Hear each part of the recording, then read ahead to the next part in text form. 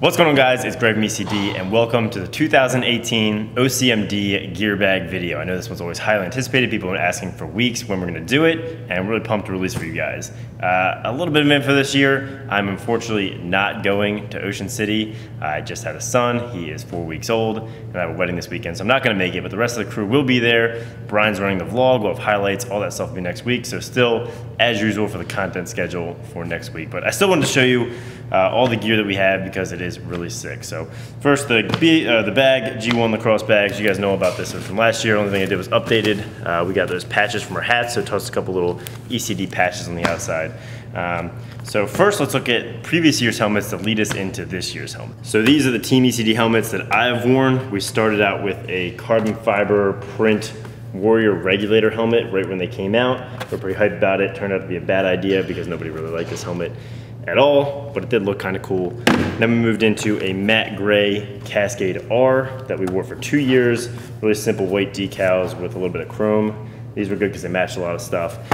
And then we moved into last year the matte black Cascade S right when they were releasing them with a really cool printed decal. Always really simple in the decals, white mask. And I did say in that video last year that these would last us a while because they match a lot of stuff. That was a lie because we got new helmets for this year. All right, so for the helmets this year, we have brand new chrome red Cascade S's. This was my favorite bold custom color that they launched. We used their customizer online, put this bad boy together, turned out really sick. So big shout out to Cascade for hooking these up. My favorite helmet in the game and a really amazing color.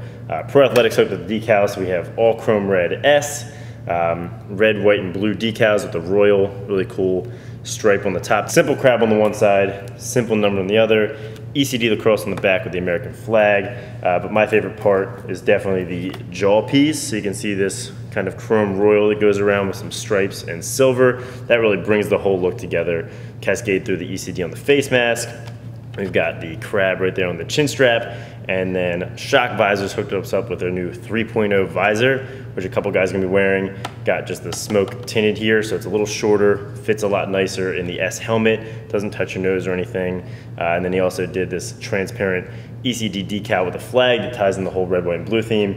This is easily the best Team ECD helmet we've ever had. Next up, the uniforms. These are by Pro Athletics as well, just like every year. This year we went with the red, white, and blue theme, inspired by the Philadelphia 76ers. So we've got their sublimated short, a couple simple stripes down the side, a little cool crab logo that Brian whipped up that matched the 76ers logo.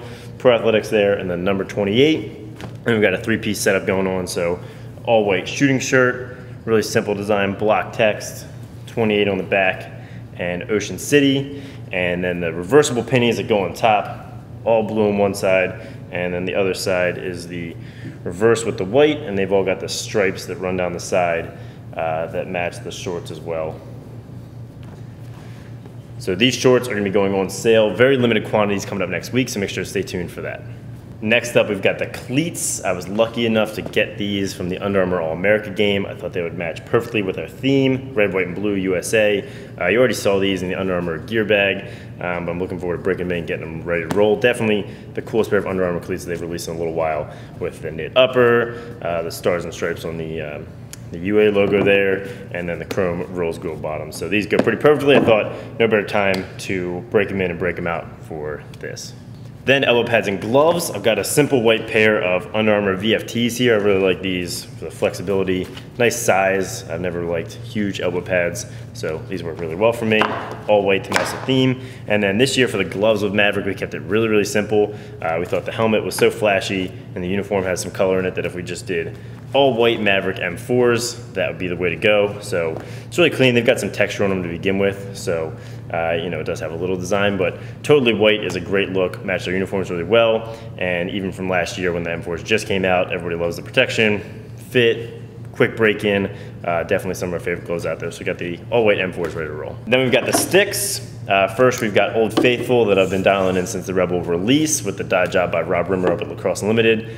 Zone Tech Hero 2, custom cut-down goalie Carbon Pro for the grip at the top. I've really had this dialed in for a while now. It's been my daily user ever since the release, and the pocket in this one sits up really high, as most of my pockets have in the past, which I've always really liked and still got the U going on.